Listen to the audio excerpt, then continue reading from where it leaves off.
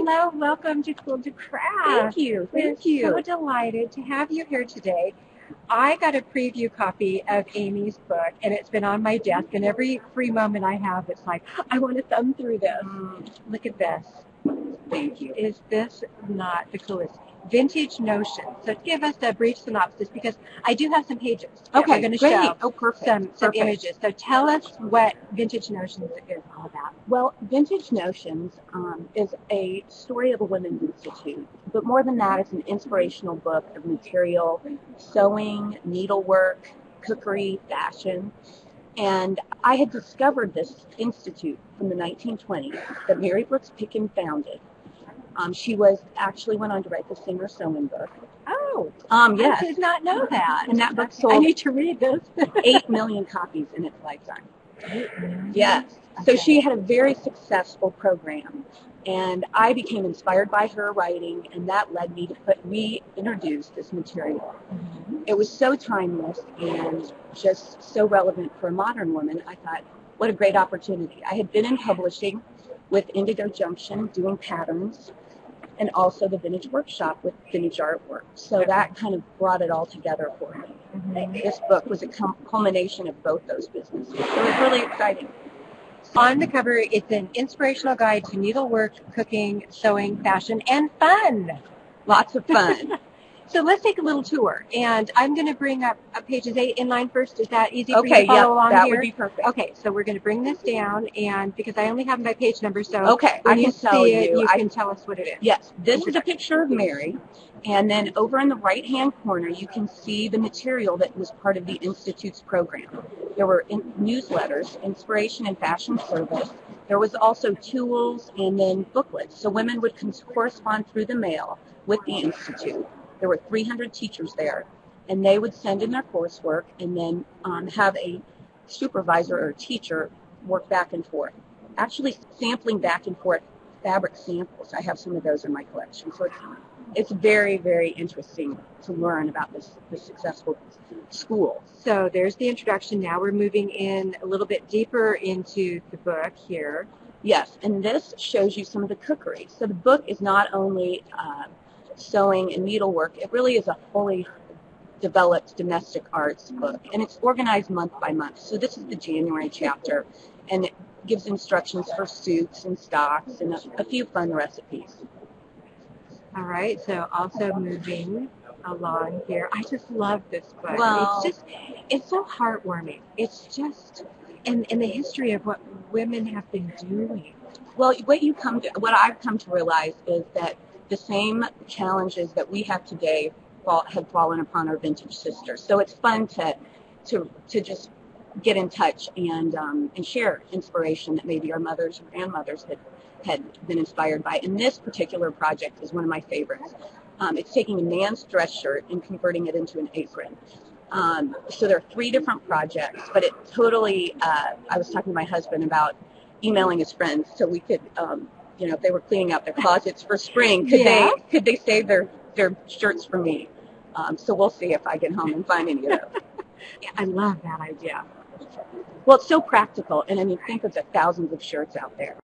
This is an example of the housekeeping department. Each chapter is divided by departments as well as into each month, and this shows you just a fun table decoration, a little orange made into a basket. So again, just using this book as a daily inspiration for ideas to be creative in your own life beyond the needle and thread, and just enjoying beauty in your home is a big part of it. Is this book available now on Amazon yet? It is. Okay, it is. So we have some comments in the chat room. It's like, I want this book. And so it is available. Yes. Vintage Notions by Amy Barickman. Right. On Amazon. And it is, we self-publish this book, so it is available on amybarickman.com. Well, we're going to put that in here. Yeah. So, okay. Because we want to support you. Well, thank you. There's some fun history on the website, as well as other pages for people to preview. So you're going to get the whole essence of it if you go to amybarickman.com. Exactly. Just running off to buy it. Exactly. Okay. Well, we've built a community around really inspiring people with the blog and things like that. So it's fun to hear from people and hear about their connections with vintage as well. This is the monogram page, which, again, something so timeless and classic that people are still, today particularly, out in home decor. You're seeing a lot of monogramming. So this gives you just the kind of the etiquette of monogramming and some interesting historical information. That's what I love, is getting into the depth of the history of all of this, because there's so many things we take for granted, and you don't realize where did they come from, what's the history, Right. what is the etiquette behind them. Exactly. And this book makes you appreciate the modern conveniences too. This page is bias tape, and so we've incorporated some projects here, and there are many apron patterns in the book that use bias. But you can see just using details with bias, and there's so many tools out today for convenience in making different sewing techniques. But all of the illustrations spoke to me, particularly the fashion illustrations. And again, classic design that we can, be inspired by for today. And this is the gloss weave stitches. So with embroidery just going gangbusters these days, I love the idea of just incorporating some of these stitches as a resource in the back of the book. There's also a magic pattern notes. Each chapter has a pattern. And so in the back, we've provided some notes that help people understand some of the vintage language and some of the challenge that may be there. For instance, the fabric used to be 36 inches wide, and so we converted the yardage to 45. So making it really convenient. There's some of the details that we forget about. Yeah, exactly. Do we want to do some close-ups on these? Do you want me to switch the camera over here? We have some tabletop that I want to show you.